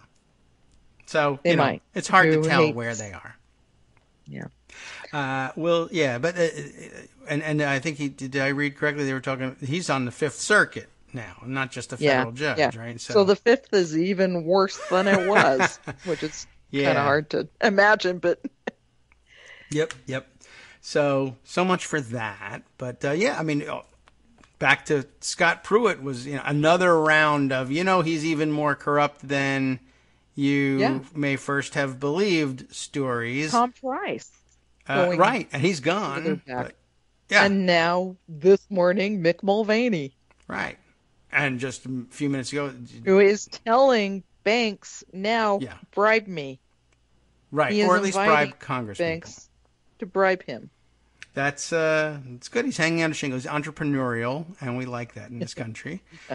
The quick news on Scott Pruitt this morning was that the head of his 200,000 strong personal army, or whatever it is, 20-person security detail, that's it, is moonlighting as well. Outside of work, he is a former Secret Service agent, now heads his security detail. He was the replacement for the previous guy who headed security and said, no, you can't, blow through red lights on your way to dinner. I can't? Well, you're fired. And instead he brought in this other guy. Fired. Yeah. So the new guy is apparently moonlighting while heading up security for Pruitt, is also taking payment from American Media Incorporated, AMI, the National Enquirer people who are the ones, behind the capture and kill of the sex scandal stories for Donald Trump. Same people are also paying the head of Pruitt's security detail as a private investigator. In other words, one of the guys that the National Enquirer pays to dig up dirt about, well, whoever they're after or whoever might be a political enemy of their patrons in politics. And when we're not paying you for that, you can stay on the public dole and ferry the incredibly corrupt Scott Pruitt around town, maybe with the lights on. So just a weird crossover of one corruption story with another. The tendrils of the corruption stories entangling, and that's why everybody's worried about collusion, because there's a lot of back scratching going on between people who should not have anything to do with one another, but are all somehow spokes out of the hub of Trump. Okay, I'm very curious about this. Is he doing opposition research on his enemies? Is he trying to squelch anything that might be out there about him that's even worse than what we already know? Well, I would think probably the former, because he is truly, deeply, scarily paranoid. Yeah, he definitely is. And I'm not sure exactly what's going on here, but the New York Times has the in-depth piece on it, and I think we can maybe get a flavor of it more quickly by looking at TPM here. Pruitt, security chief, worked as private investigator for owner of pro-Trump tabloid. So those are the basics. The guy's name is Pasquale Nino Perrotta, which I think in the last time we called the name out, we said, that I'm sure raises no red flags in FBI offices anywhere. But he apparently performed regular work for National Enquirer publisher American Media Incorporated during the 2016 election, according to a person with knowledge of the company's internal workings. But unlike another private investigator hired by the Enquirer, Perrotta didn't work on such newsroom projects as tracking down sources. Instead, the person told the Associated Press on Tuesday Perrotta was engaged to discreetly handle investigative work at the direction of AMI chairman and CEO David Pecker. Not sure what that's supposed to mean, but it doesn't sound good. The person, of course, speaking on condition of anonymity. But in addition to his job at EPA, Perrotta is the top executive at Sequoia Security Group, a Maryland-based security firm. Lots of sequoias in Maryland. None, of course, but okay, it sounded nice. The person with knowledge of the situation didn't know whether Perrotta was paid for his work for AMI and Pecker through Sequoia or another business entity, mentioning that he's a former Secret Service agent. He's worked for EPA for more than a decade and tapped to head up Pruitt's security team after the other guy got tossed out for whistleblowing. So it's not entirely clear what he was doing for AMI, but he also was the guy who spearheaded the purchase of the $43,000 soundproof booth for Pruitt's office, which has since been found to have been illegally contracted for. And Democratic lawmakers on Tuesday sent a strongly worded letter questioning whether Perrotta was improperly operating an outside consulting firm without proper approval from EPA ethics officials. What would be the point of asking those guys anything? They're handing out dispensations like Ambien on Air Force One, apparently. Let's see. Anything else that tells us anything about it? During the 2016 campaign, of course, which is when he was working for Pecker and AMI, the National Enquirer was in close contact with Trump's personal attorney, Michael Cohen, while it attacked Trump's Republican opponents from its perch in supermarket checkout aisles, printing thin allegations about Senator Ted Cruz's personal life and alleging Democratic candidate Hillary Clinton was in declining physical and mental health. AMI also helped Trump in far less public fashion with a $150,000 payment to the former Playboy playmate who was allegedly having an affair with Trump. And, there's more to it, but I wonder if maybe his job at the time was helping dig up dirt or keep people quiet since the work was performed during the campaign. And maybe Ted Cruz would like to know whether the current head of Pruitt's security apparatus was part of the game of printing allegations or feeding Trump allegations that his father assassinated JFK or whatever the hell else that was going on. Because, he's got a vote in all this and presumably would have a say in whether Pruitt is eventually forced out. If if Republicans in the Senate were likewise willing to say, well, you're just that much of a scumbag that we'll just vote to get rid of you, impeach you, toss you from out of office, then you just better leave under your own terms instead. But as we know, there's no insult that can be delivered to Ted Cruz that's going to move him to action against Donald Trump. And we knew that in 2016. It's more clear now. So, right. So there's no news as far as I know beyond that. And the drunk pill dispensing doctor at the White House. Who apparently still has the full support of the White House. Sure. I mean, from yesterday's press conference, you would think, yeah, not so much, when Trump is basically up there saying, no, leave, really. Really. There's no reason for you to deal with all of this. I thought that was interesting. You don't need this. You know what? But that was Howard Stern's advice to you, and you didn't listen, so why would he listen? Right. I can't imagine why that would. Although I am surprised that when Jackson heard about the nomination, that he didn't say, "Oh, Mr. President, thank you so much. It's an honor, but really, thank you, but no thank you." Well, apparently he tried to. Yeah, because that makes more sense that's than not hard enough. Clearly. Yeah. Right. Wow. It's hard to see how this turns out. They keep pushing. I don't think we are going to see Isaacson actually have hearings. This is one of those truly bipartisan committees where they actually do, work together and talk to each other. And John Tester, the ranking member, has been the one up front on this, mostly talking to the press. He talked to NPR last night about some of the allegations. This morning on CNN, he says they have 4 sources.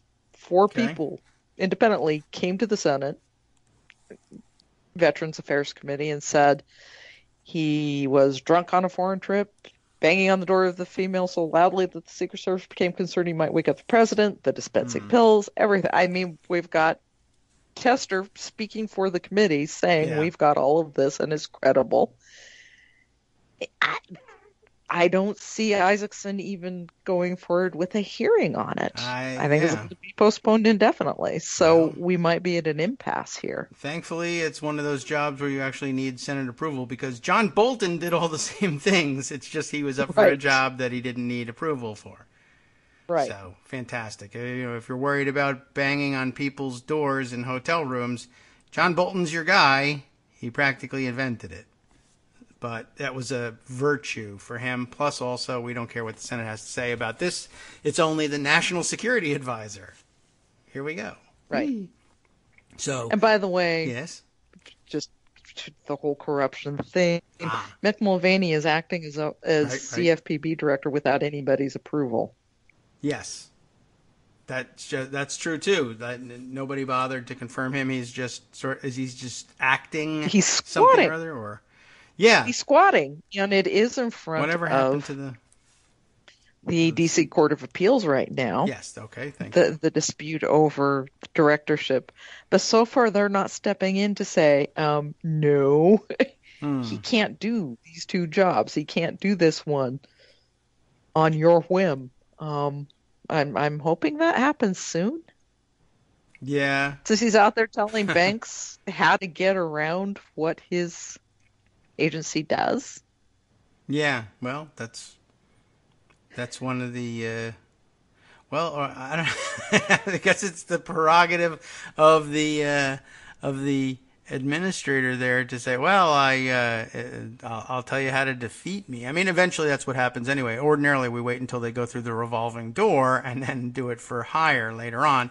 He's just getting a jump start on things and doing it for less money. That's very virtuous of him. Getting ahead of the game and taking less money. Of course, he's taking our money for doing it rather than theirs, but he'll eventually get around to taking that too, I guess. And in the meantime, meanwhile, he says, in give it his to my other friends. job, yes, his OMB job, he's still working with Kevin McCarthy on trying to come up with a rescissions package for the spending bill from March that Trump hated so much. So that's happening still too. They're still Okay, and no, Even though the Senate has said, no, yeah. we're not doing that. Well, the And Senate is lots saying, in the House have said, no, we're not doing that. Because, of course, we've got to have another spending bill done by September 30th. yeah. So that's hard And enough it's work. going to be kind of hard to get everybody on board the next spending bill if you're still fighting over the last spending bill. Yes, that's right. You But were this writing one's about that happening the other really day. close to an election. So, Yeah, there's not going to be there wouldn't be any time to deal with that normally. But I saw that you were writing about this the other day, and in the headline that you had here, Republicans fear another meltdown as Trump pushes spending bill clawback. That would be the rescissions. Budget committees give up, and I didn't get to the story yet, and I have another story elsewhere in pocket about the budget committees giving up. Are you saying you're not saying that they're giving up on their opposition to rescissions? You're just it's something else that they're giving not up on. doing anything. Okay. They are not giving up on working at all. producing a budget. Okay. Yeah, that's the difference. Okay. Yeah, because I know we discussed that a little bit, and I have another story here somewhere that basically the budget committees are saying, well, I mean, in the Senate side, didn't we hear that they just basically said, yeah, we're unnecessary as a committee. We should just close down entirely. Pretty much, even though there's was it not the Budget Control Act, there is an act of Congress that says the Budget Committee must meet and must produce a budget. Yes. By April 15th, but never mind, it's now April 25th. Right. They're not meeting. They're not doing it. Yeah.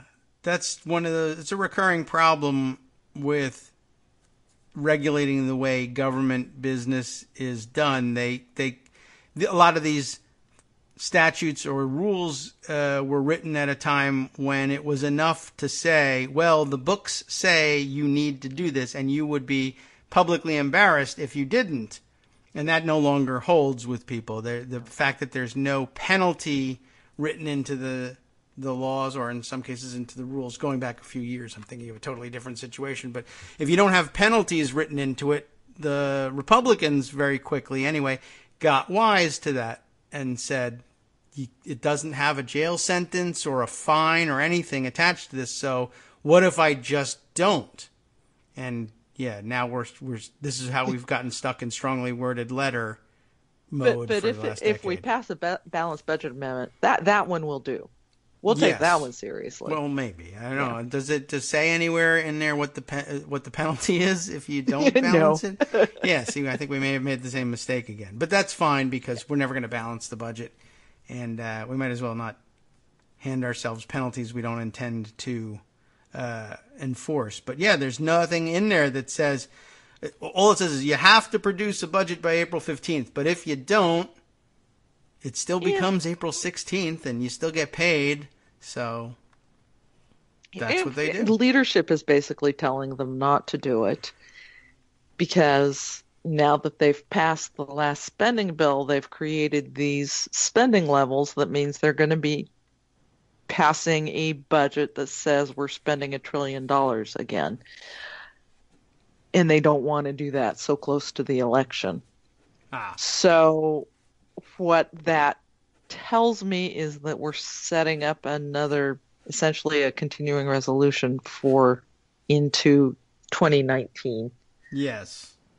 Or, the week before Christmas of 2018. Possibly. Yeah, I don't know when the next thing runs out.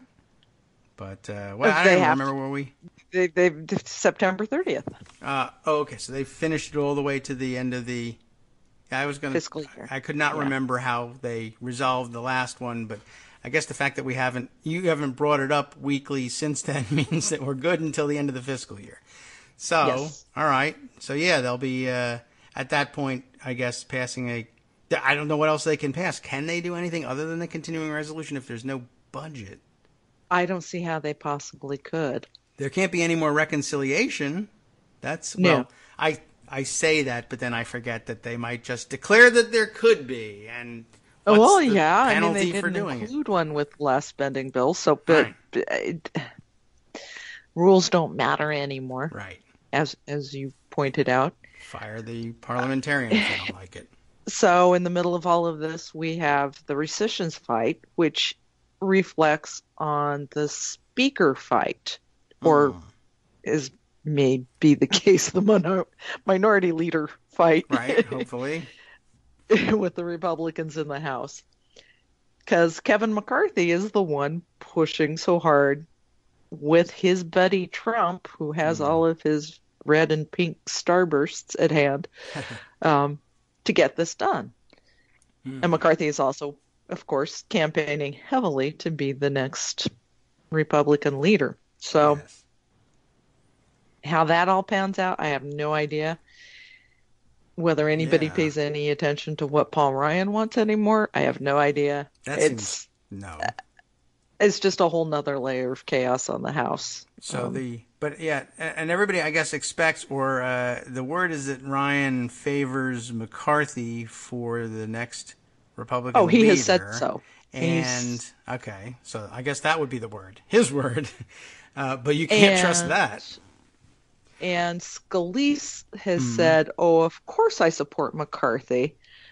But he's got all of the Freedom Caucus guys grumbling about that. But at the same time, Jim Jordan, Freedom Caucus guy, says, well, I could do it. Oh, okay. Right now, I don't think anybody could get the votes. Because it is interesting now. He's running for the top Republican leadership spot. And pro-rescissions, like working hard on the rescissions, which the bulk of the conference says, I don't want anything to do with that, and it might even be their number one no issue. All of the rest of leadership is saying, the appropriations committees are saying, no. Yeah. Ways and Means, no. But please. We can't do this. Yeah. But do it anyway, and then make me your leader. So it's a weird package he's offering, that's for sure. He has attached himself firmly to the coattails of Donald Trump. Oh, is that what he attached himself to firmly? Coattails. I know it's back there somewhere. Whatever it was he's attached to, he's certainly trailing him and bent over. So we'll see what he's attached to. That's kind of an obsolete reference, isn't it? I probably shouldn't use that one anymore. But. Yeah, well, coattails in general are pretty obsolete, I would guess. No one wore them to the state dinner, did they? I didn't see anybody in white tie and tails. And aren't they normally white tie events? Maybe not. Who knows? We don't know. They didn't let press in. Oh, I saw a lot of photos of people arriving. Or any Democrats. Yes, that's right. I had forgotten to mention the fact that they decided that this would be a partisan affair, which is really weird because why did we pay for it again? Yeah. I wonder if we can do that. Can we question the expenditure? He turned it into a political affair rather than a state affair, and maybe he should have to pay that out of pocket. Question with who? Yeah, I don't know who to ask. Yeah. And if they answer, they'll be fired. So the House of Representatives isn't going to particularly care. No, that's true. Why would I bother with that? Okay, that's true. So they'll just find that to be a frivolous inquiry. They got invited. All right. Well, I don't know. You're right. It is sort of a quiet day by comparison. There hasn't been a great deal happening. It was really weird. Yesterday we were commenting on the fact that it was a slow news day. Yeah. Well, he was gearing up for the dinner. Back to what we would have been dealing with 2 years ago on April 24th. It would have been a wild day. Yeah, had there been no budget, certainly. That would have been one thing that would have been a problem. But I guess, there was a dinner happening, and, he loves meals, and so he mostly stayed quiet, and the Jackson story, I guess. Yesterday he was really good on Twitter. Yeah? He was hardly there at all. I think we need Macklin to hang around and be his permanent babysitter. I guess so. He accommodated him pretty well, I guess, and he kept him pretty calm. All right, well, that's true. It was a pretty slow day. Oh, what we didn't get to was the latest setback for the president on DACA. But, we'll have to get back to that and back on track with it on Thursday. But I did put together an interesting thread, I thought, of probably a dozen or more times that all of the stupid things that he declares unilaterally getting struck down by the courts one after the other, and DACA the latest in that series. But yeah, that's something that I guess we could have rolled into the news roundup for the day, but we did not get a chance. I'm so sorry to say. It's Armando's fault. Yeah, largely true. Absolutely. Even Greg will agree with you there. Thanks, Joan, for putting up with everything, and for coming by despite the fact that there wasn't a whole lot of news. It's always nice to hear from you and to chat over even a slow news day with you. And, all right. Thank you. We'll talk to you next week. We'll do it next week, and make sure that we light a fire under these newsmakers. We have more exciting Absolutely. things to do. Do something, people. Yeah, slow news day is a good news day. All right. Take care. Thanks very much, Joan. We hand you now over to Justice Putnam for the West Coast Cookbook and Speakeasy, and you know how the story goes. I spend all of my sign-off time apologizing to Joan. So we can't tell you from what's Daily next. Co's Radio on networksradio.com. You have been listening to the Kagro in the Morning Show with David Waldman. Let's dig down deep into the preview for the West Coast Cookbook and Speakeasy and grab a few stories down to the end. A new report from Betsy DeVos' own Department of Education exposes the destructive racism in American schools that Betsy DeVos supports. Plus, of course, the news of Mick Mulvaney and much, much more coming up next.